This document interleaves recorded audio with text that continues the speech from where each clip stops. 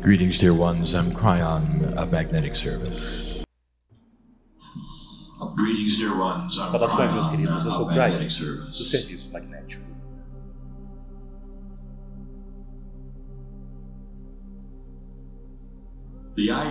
A ideia de pegar uma carta em um conjunto de cartas aleatoriamente e receber respostas é uma bobagem para muitos. E, no entanto, a metafísica disso é clara, que vocês controlam sua própria aleatoriedade e não há acaso. E as cartas que são puxadas, que Adironda leu, são significativas. Deixe-me continuar o significado.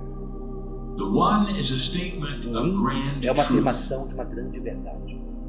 Diz que o universo é seu parceiro. O universo é uma metáfora para o espírito, para a fonte criativa, para tudo que é. E a afirmação diz que vocês têm ajuda. Meu parceiro, um parceiro não é um guia. Um parceiro é alguém que tem uma confluência de consciência com você. Parceria não é ensinar, não é professor. E, portanto, a afirmação é esta: que há uma energia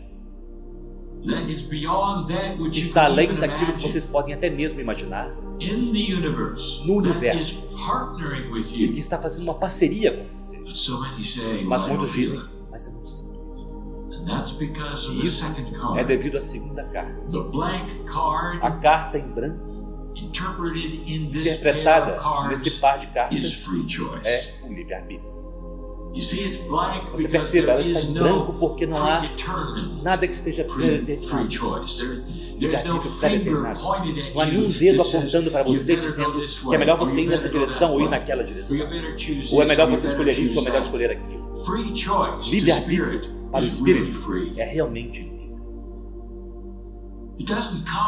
Ele não vem com uma condenação. Ele não vem com uma recompensa. O livre-arbítrio significa que o ser humano realmente é livre para escolher em qualquer direção, qualquer que seja a consciência que você tem. Ambas aquelas cartas estão cheias de amor. O amor na primeira é óbvio. A oferenda, a oferta de uma parceria com a grande energia chamada criação. E a segunda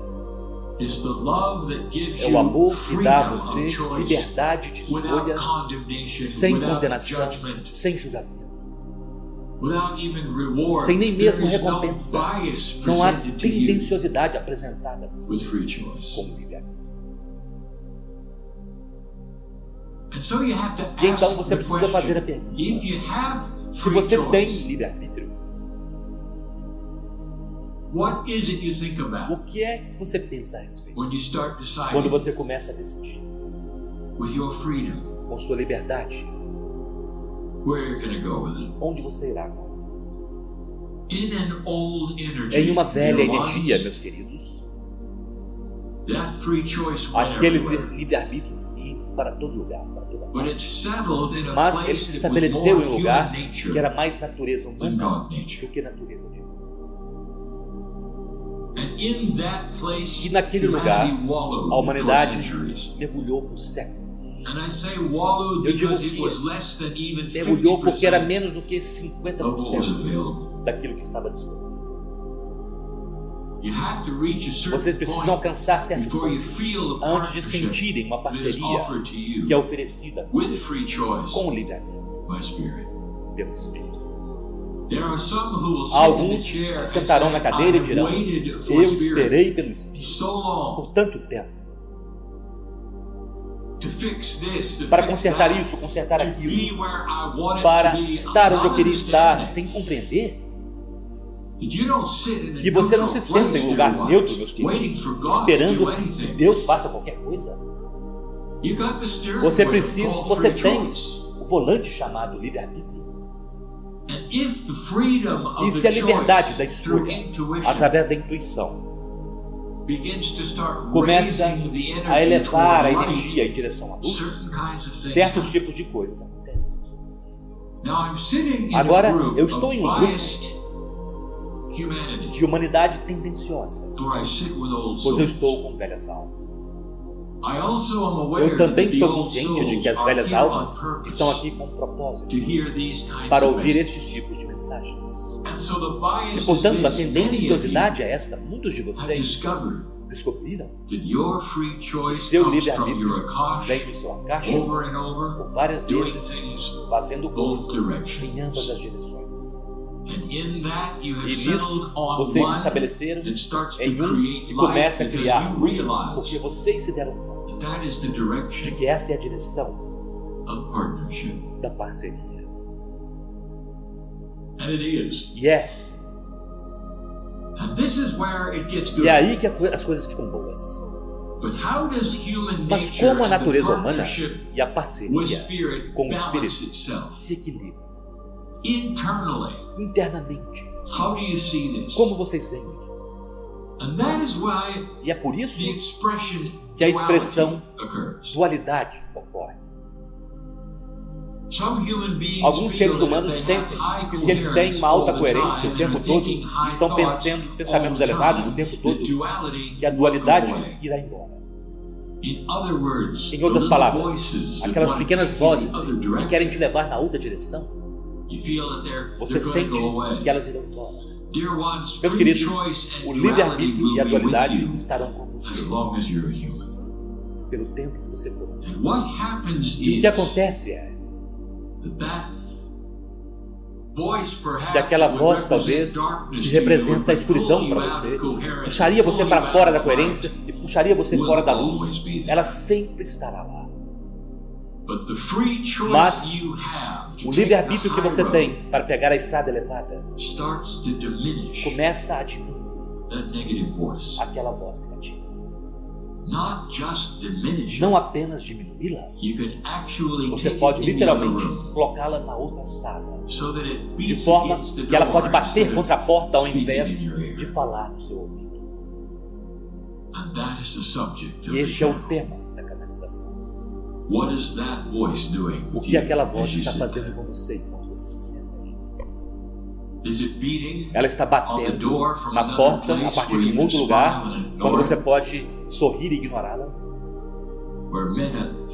Ou, metaforicamente, você pode colocar uma tranca na porta, de forma que ela nunca estará próxima o bastante para falar no seu ouvido.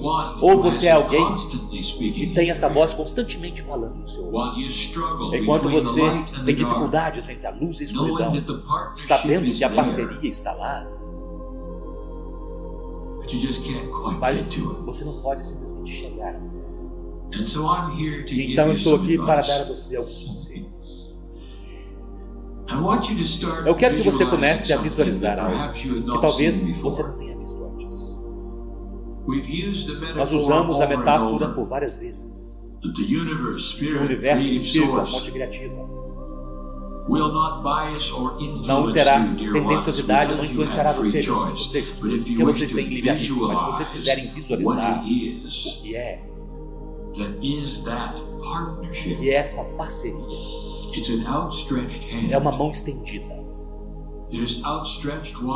Ela está estendida enquanto você está dormindo, enquanto você está desperto, enquanto você tem problemas, enquanto você está alegre, enquanto você está comendo. E a mão estendida é a parceria. O convite está sempre lá, sem tendenciosidade.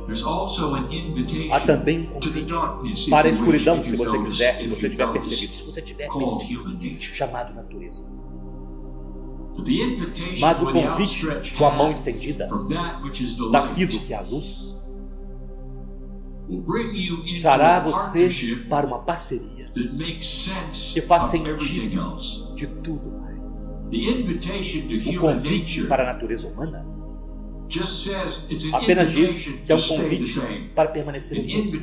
Um convite para andar por aí com medo, preocupações, curtindo talvez os tempos que há entre esses números, mas retornando para as preocupações e o medo. E nisso há um lugar onde você pode estar, vocês podem estar, pois vocês começam a compreender aquela dualidade, que ela não irá estar ao seu redor o tempo todo. Não deve ser assim. Ela deve ser resolvida. A dualidade é aquela palavra que significa que você tem o negativo e o positivo, você tem o livre-arbítrio para ir em qualquer direção. E a natureza humana frequentemente irá puxar você entre o positivo e o negativo. Mas o segredo em tudo isso é que a mão estendida resolve a dualidade. Já não é dual mais, na verdade. Porque você assume aquilo, você pega aquela parte da natureza humana, a parte do medo, da preocupação, e você a coloca na outra sala. E você tem a habilidade, uma parceria, de não apenas começar a tomar a mão, que irá guiar você ao longo da vida, mas você colocará trancas nas portas. Enquanto uma outra parte de você está batendo na porta e gritando para que você deixe entrar, e você sorri e diz: nunca mais novamente. Então, isso pede a pergunta: do que você tem medo? O que é o normal para você? Mesmo aquele que tem a consciência mais elevada nesta sala terá um nível, ocasionalmente, de frustração. Mas eu direi algo a vocês: é normal. Mas a baixa natureza humana daquela dualidade criará um normal onde você está constantemente com e constantemente preocupado com algo que poderia acontecer, ou porque você não fez algo, ou porque não está certo.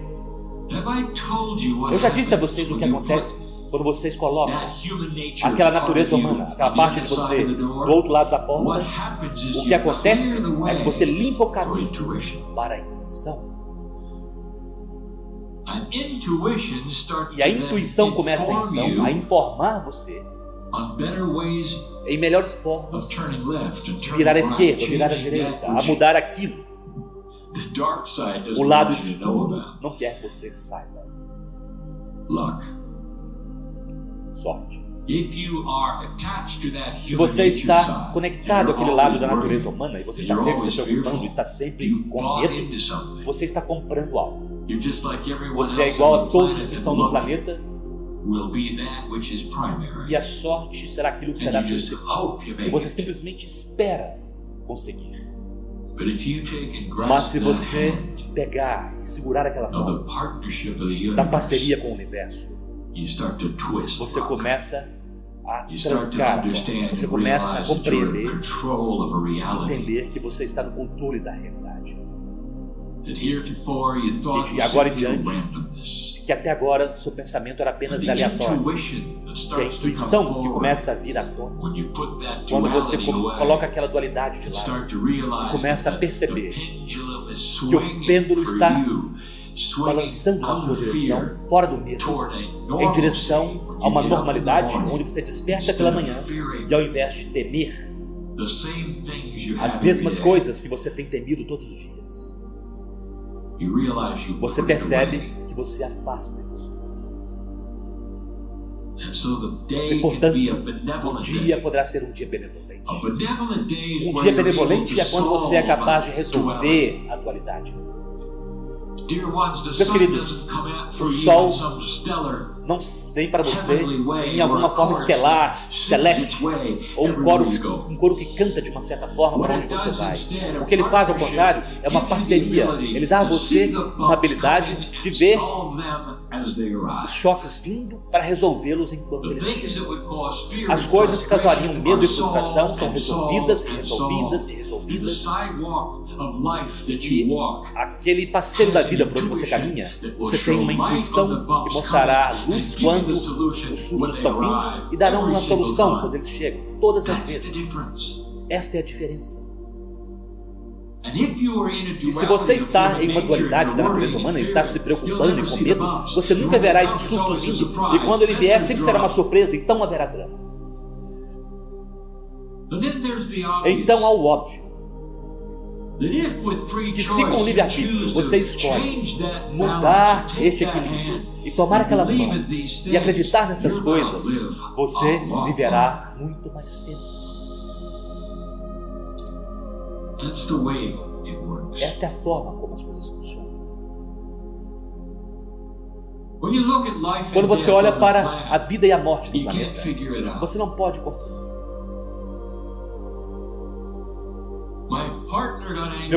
Meu parceiro fica com raiva quando certas mortes de amigos deles ocorrem. E ele então fala com o Espírito e me chama, cruza os braços e diz: qual é a propriedade de tirar o trabalhador da luz e levar para o outro lado do véu quando ele é jovem demais, quando ele pode fazer tanto mais?